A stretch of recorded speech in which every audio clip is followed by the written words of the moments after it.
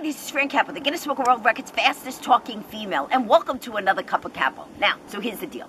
So a couple of days ago, my good friend John Bastow, who was nominated for 3 awards, says to me, "Hey Fran, why don't you come out to Vegas with me and be my guest at the IAWTV award?" But I figured if I'm gonna go out there, why not lend my fast talking talents to the show?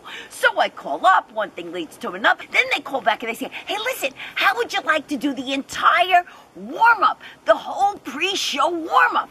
I said, "That's a lot of things. Now I gotta coordinate stuff." So now I'm in a panic. I gotta get my plane ticket, figure out what to wear. You wanna just have a bag that you take, you can recognize. So, you gotta get all your stuff in there. What could you do? All right, let's see. I ideally would like to travel with something this size, but of course that's not gonna work. Well, we can go with the traditional black, but everybody has black. It's definitely not gonna fit into the overhead.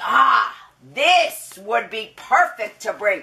Yeah, we can get a trunk. Oh, wait a minute, not good. This is only good if you work with the mob and you have like a dead body. All right, this is not mine. It's from another.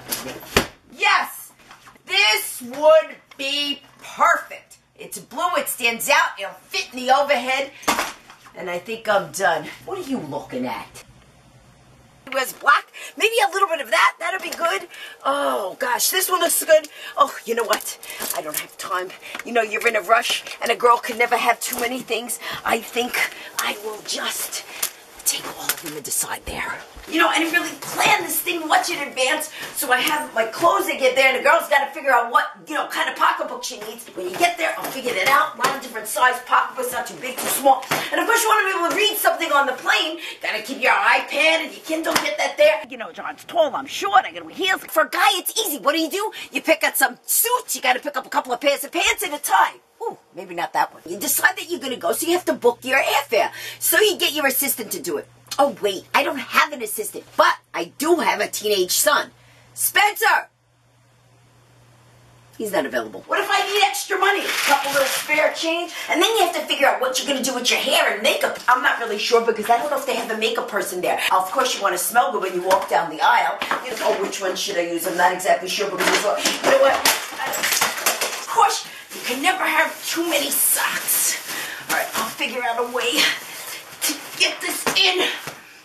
I'll figure it out later. Every single one of you, all you people out there in the audience had to go through the same thing. What are you going to pack? What are you going to wear? Now, since I'm doing the warm-up, I figure I better get out of the cold because I certainly don't want to wind up like that guy, hanging and without a head. Well, that's it. I'm out of time. It's 3 o'clock in the morning. I got to get to the airport. You'll see what I decided to wear when I get to Vegas. I got to go.